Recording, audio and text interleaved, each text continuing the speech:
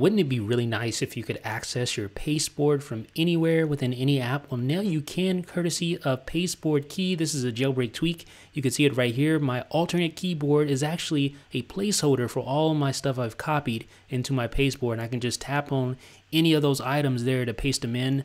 I can backspace, of course. I can scroll and choose other items in the list. The list can be up to 100 different items long. You can set that up in the settings app. You can delete items from your pasteboard. You can register different items to your snippets, which is a more long-term placeholder for items that you use often. And if you double tap the snippets button or the pasteboard button for that matter, you can rearrange the items in your list just like that, or delete the items as well.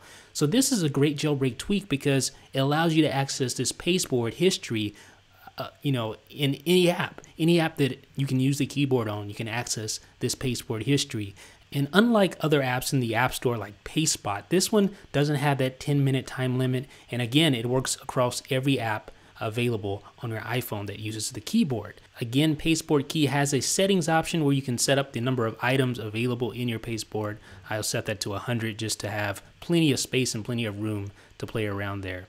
So if you want to try this out, then what you can do is head over to Cydia. It's not available on the default Cydia repos, but if you check the description, you'll find the source where you can add the repo to download PasteboardKey. Let me know what you guys think in the comment section. This is Jeff with iDownloadBlog.